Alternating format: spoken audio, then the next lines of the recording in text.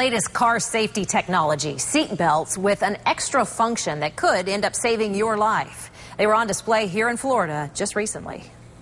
What looks like a normal seatbelt actually holds groundbreaking safety technology inside. This seatbelt will better protect their head, chest, and neck from injury through the inflatable seatbelt technology.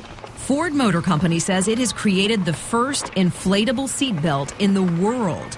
This demonstration slows it down for you, but basically, in a collision, the seatbelt immediately opens into an airbag.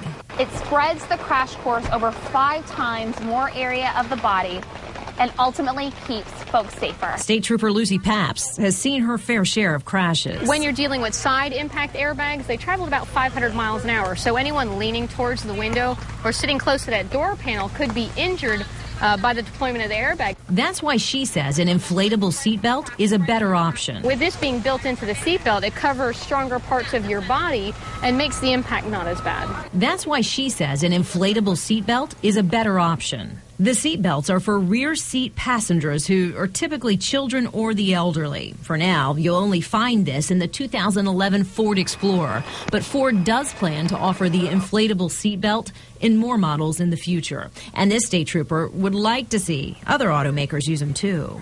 I think it would save lives. It's extra protection for precious cargo.